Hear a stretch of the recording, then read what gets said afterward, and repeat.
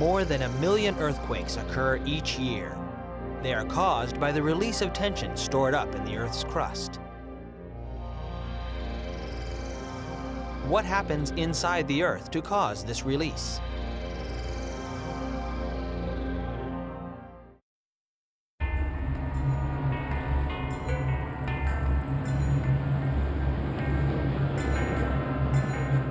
There are times when the Earth isn't as stable as it seems.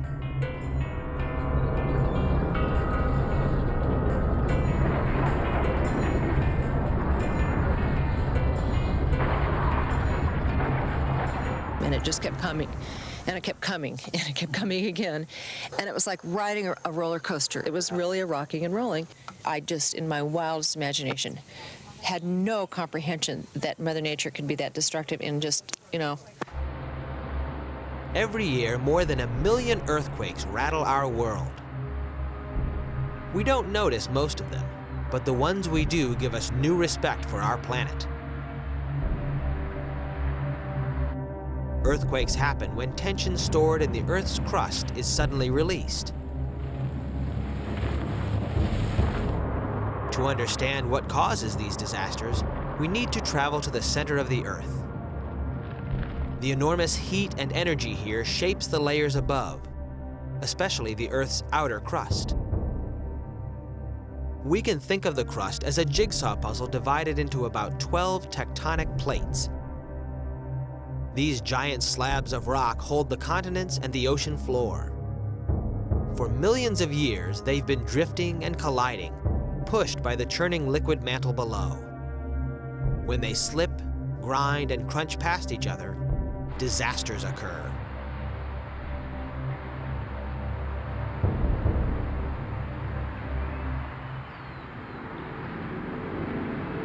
Some of the worst quakes happen when the plates get stuck and pressure builds. When they finally break free, energy is released as waves traveling through the ground. Geologist David Schwartz describes the process. The plates are moving past each other. They're pushing against each other. When the stress builds up to a critical point, they snap, and the snapping of the plates basically produces the seismic waves that's the earthquake. These disasters usually occur at the boundaries between two plates. This is where we find faults, cracks and fractures in the Earth's crust where the plates inch along. Geophysicist Ross Stein explains. These faults, typically at their base, let's say 10 miles down, are moving at a few inches a year. And when that earthquake occurs, when that rupture begins, that fault, that motion is going to accelerate from a few inches a year to about 5,000 miles an hour. And it's going to do that in 3 seconds. So this rupture of the fault is a catastrophic process, unlike hardly anything else in nature. Like ripples in water, the vibrations spread out in all directions, shaking everything in their path. The strongest shaking occurs at the epicenter, the place on the Earth's surface directly above the spot where the earthquake began.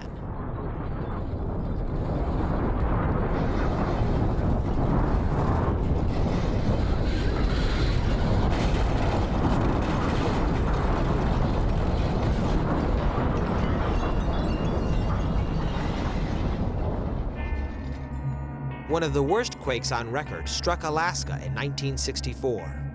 It measured 9.2 on the moment magnitude scale, a scale that measures the energy released by a quake.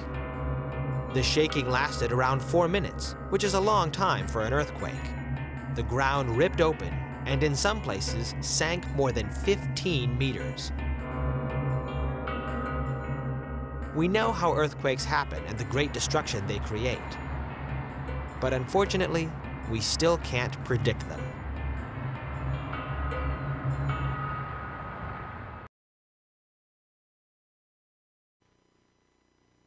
Okay, there we go. So we're going to be talking about earthquakes today, and a lot of us don't have much experience with earthquakes because we do live in the heartland of America. But what we'll find out as we go here is that we're not immune from these things. These things can happen here. And they can be really, really destructive, in particular because our area is really not earthquake proof. We don't really plan to have a lot of earthquakes. So when they do occur, it can be real destructive. So let's take a look here at the causes of earthquakes and kind of how they work a little bit. Here we go. So an earthquake is just a sudden vibration produced by the moving of tectonic plates when that energy gets released.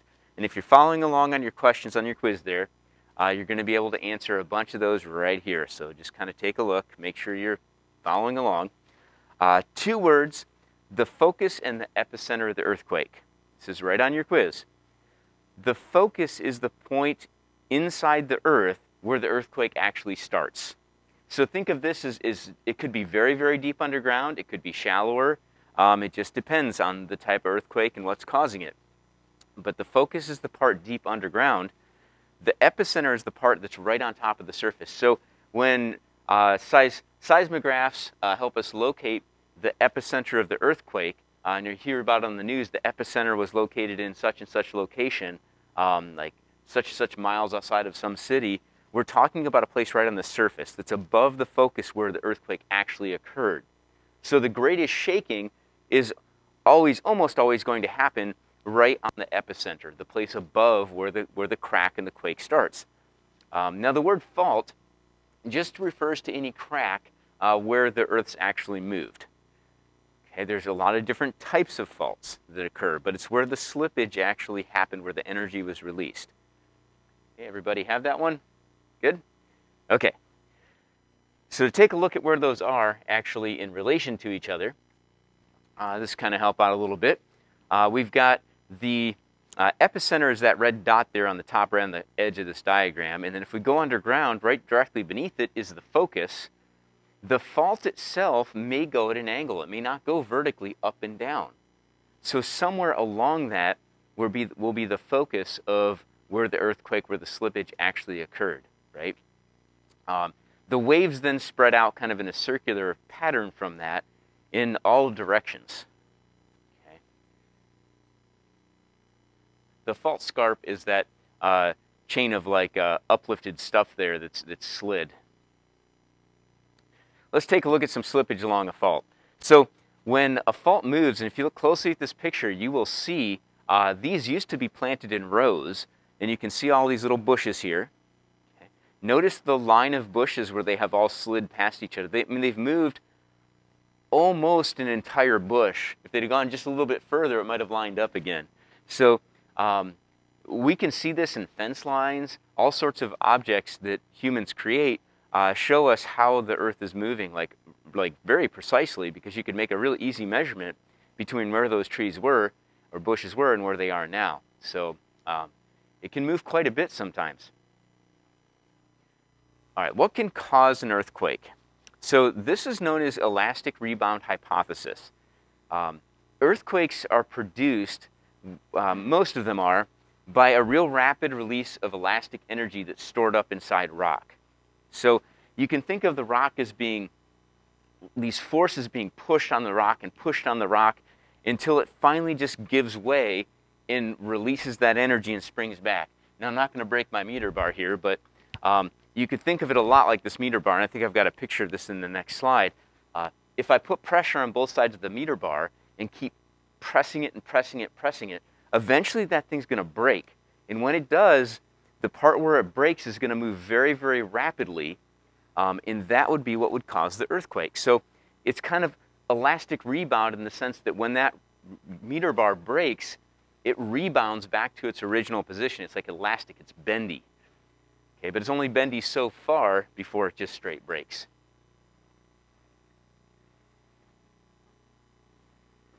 Let's take a look at a picture that I was just describing there. So we've got a guy here who's got a meter bar, and he's bending it, bending it, bending it. Energy's building up, just like the rocks over there on the left. They're still stuck together, right? But there's a lot of pressure on them. They're bending, they're twisting. And then when this finally ruptures, the earthquake releases all that energy in the plate slide, okay, along that fault line.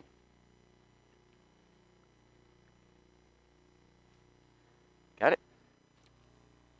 Okay, let's talk aftershocks and foreshocks. So earthquakes usually don't occur entirely in isolation. It's not like there's no lead up and no trailing parts of an earthquake. A lot of the time, there are what are known as foreshocks, like in other words, small slippages. The pieces of the fault slide a little bit and give these little foreshocks that come before, and then the big one happens, boom, and then afterwards there's another series of smaller ones.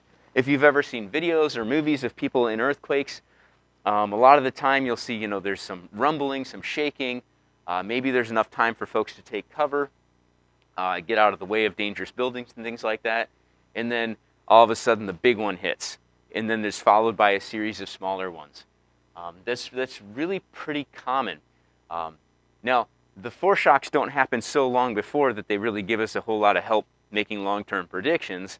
But they do usually come right before, and then there's some that come after the main earthquake. Everybody have that one on their quiz?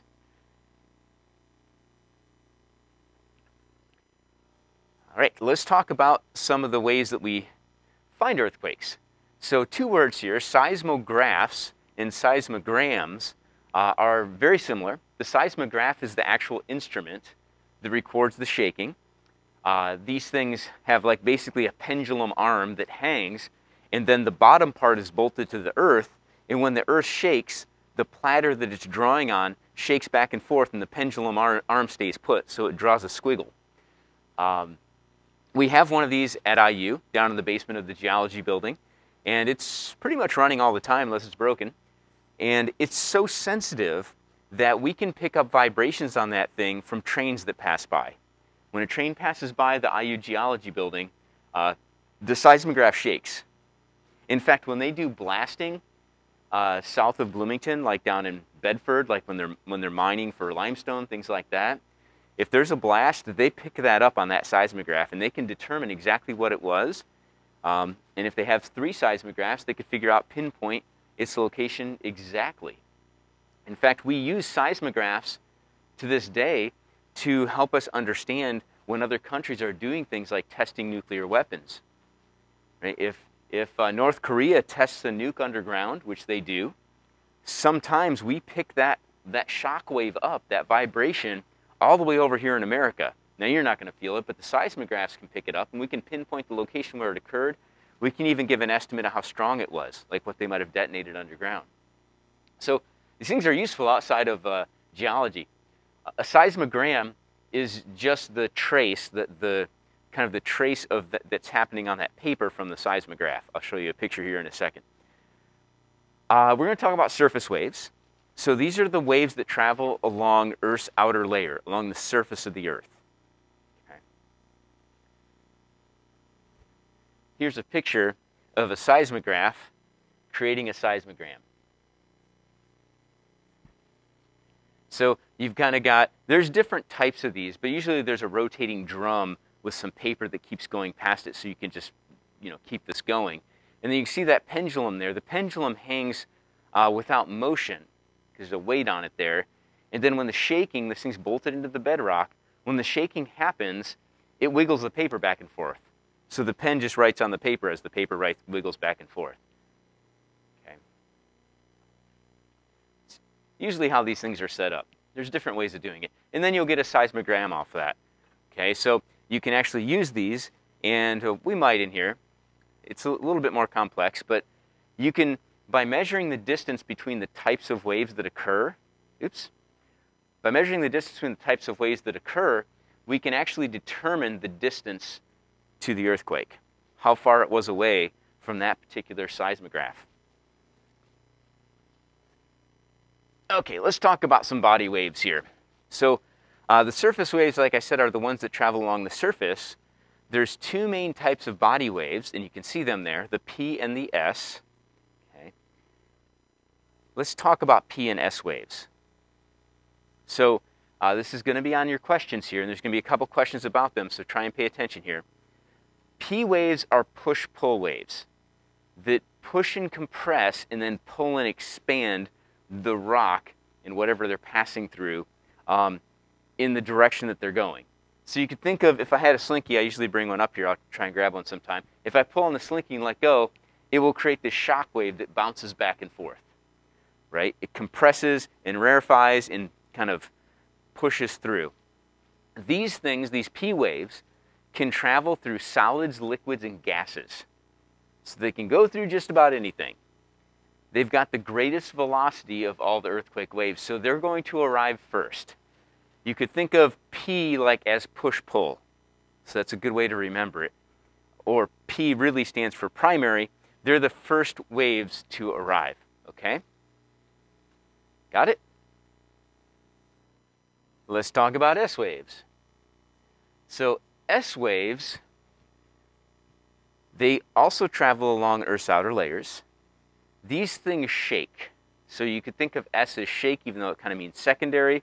So these things shake particles at right angles to the direction they're traveling. So if they're traveling forwards, they're shaking right to left as they go forward. So it'd be kind of like me shaking a slinky up and down or side to side. Be a better description of it. So these things can only travel through solids, and they go slower than P waves. So they arrive secondarily, hence S waves. So a seismograph is going to show all three types of these waves. We'll see the P waves, we'll see the S waves, we'll see the surface waves. Okay. There's some different types of surface waves as well. Pretty good. Here's what this might look like if we're looking at the actual Earth. Okay, it's a little hard to read this here. So the top diagram right there is the back and forth motion that's produced by P waves. So when they travel along the surface, they can cause the ground to kind of buckle and fracture. So you can think of it being compressed and pulled apart and compressed and pulled apart. It kind of crinkles, almost like you'd crinkle up a slinky and then expand it back out. Okay. Then the S waves will shake up and down and sideways. So as they're traveling forward in that next picture, the ground lifts and falls, or goes side to side. And there's some other types of surface waves as well that move the ground side to side and kind of roll it even in almost like a rolling motion. Okay.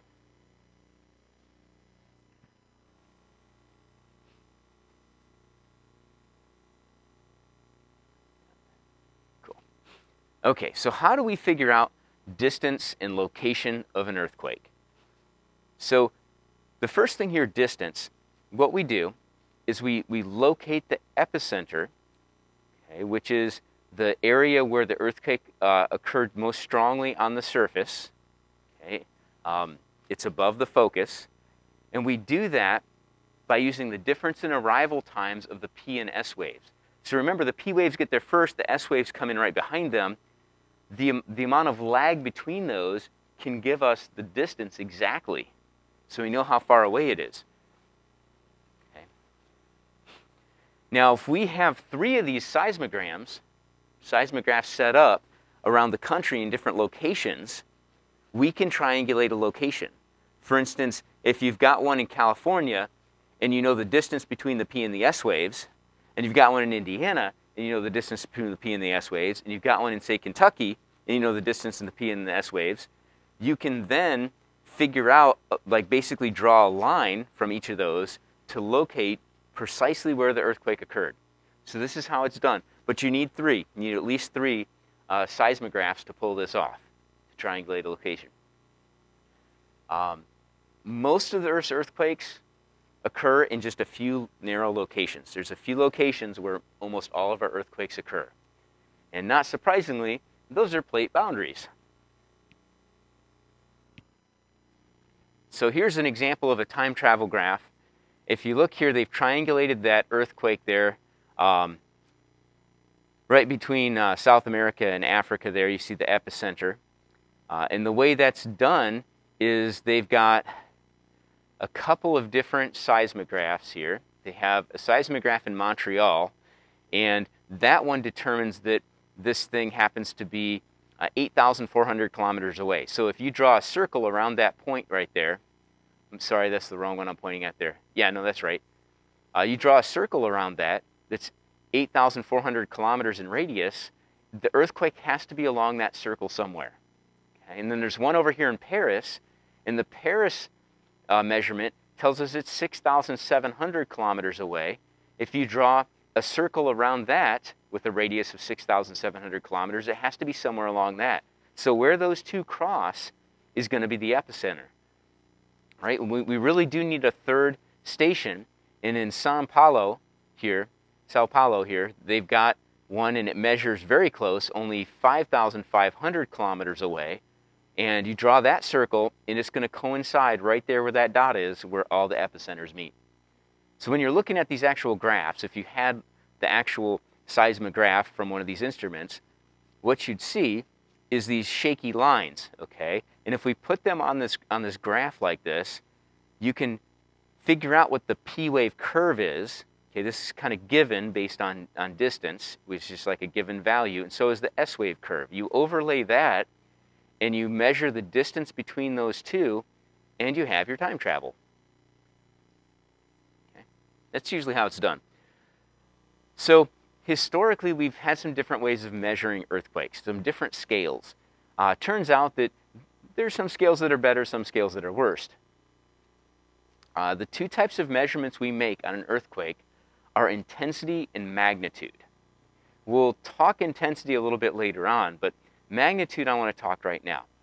And you might have heard of the Richter scale. So the Richter scale is an old scale. When I grew up and I took Earth Space in high school, we learned the Richter scale. I don't think the other scales were even out yet. They definitely weren't in our textbooks. And the Richter scale, we found that it doesn't really work well for really large earthquakes. Like, it gives you a wrong value when you're talking about really, really big earthquakes. So the Richter scale really isn't used much anymore. Okay? But if you're looking at it, there's some pretty big jumps on the Richter scale, and what they would do is they would use the amplitude of the largest wave that came, like how big the largest squiggle was on that paper, and each unit on the scale, going up the scale, would give you a 32-fold energy increase. That's a big jump. Okay? So we've modified this. We no longer use the Richter scale so much anymore. You sometimes hear about it, but really what scientists are using is something known as moment magnitude. And what this actually measures is the amount of displacement along the fault zone. So you go to the actual fault and you make a measurement of how much movement there's really been. Okay? And this is right now is the most widely used measurement that we have for earthquakes, because it's the only magnitude scale that really estimates properly the energy that's released by the earthquakes. So it does a good job of measuring small earthquakes, does a good job of measuring large earthquakes, but the problem is it takes time. Like, you have to go there and make the measurement. Versus the Richter scale, if an earthquake goes off, we can immediately give you a value on the Richter scale because the jiggle came in, the wiggle on the line came in. We could just measure that line and tell you, oh, it's a magnitude 6 on the Richter scale. Okay, but then scientists later have to go back and make the measurement to figure out the moment magnitude. But that's the value that we use. So if we look at some big earthquakes here, we could take a look at some of the big magnitude earthquakes that have occurred and sort of what they do. So with a moment magnitude of less than 2, you're not really going to feel them, but we can record them. Like I said, we can pick up like a train going by on the train tracks outside of the IU Geo building. You might feel one that's about a 2 to a 2.9. A lot of folks don't even notice up to a 3, almost a 4. By the time it gets to a 4 to a 4.9, you can feel this. Like, it's going to shake some stuff. Around a 5 to a 5.9, we're talking about some damaging shocks. Like, some buildings are probably going to be damaged. Okay, some things are going to fall off your shelves. At a 6 to a 6.9, areas that have a lot of people, it's going to be really destructive. If there's a lot of city, a lot of built-up materials, you're talking about some major damage. Okay? At a 7 to a 7.9, of course, even more damage. Above an 8, we're talking destruction. If the community happens to be near the epicenter where this thing goes off, it's getting leveled, right? Like, serious destruction. And you can look at the estimated numbers per year. We don't have many of them 8 or above, like, every year. across the entire world, right? Serious ones, you might have around about 12 or so a year. Okay, but the really big ones are pretty rare. Here are some of the bigger quakes that have happened. Looking at this. Let's see. Let's take a look. There's some interesting features here. We can look at the magnitudes. What's the biggest magnitude here? I think it's the 9.6 there in southern Chile. So the deaths for that, where this thing went off, were 5,700 people died. Okay, this might be the largest earthquake that's ever occurred on our planet. Okay. That was in 1960. Let's look at one that had a few more deaths, though. Look at this one in Tokyo, Japan. 143,000 deaths. Right? It was only a 7.9, so considerably less than the one in Chile. So what was the difference there? Well, the difference typically is how far the city is away from the actual epicenter. So that one in Chile, probably there weren't built up buildings that were super close to it. There wasn't a huge population. Versus the one in Japan, like a lot of people were right there. There was a lot of fires. Cities were completely destroyed. So that could really mean the whole difference, right? How far away the city is, how many people are there, how prepared they are, those sort of things. Okay, so you should be able to answer all your questions now. You can go ahead and close that quiz out.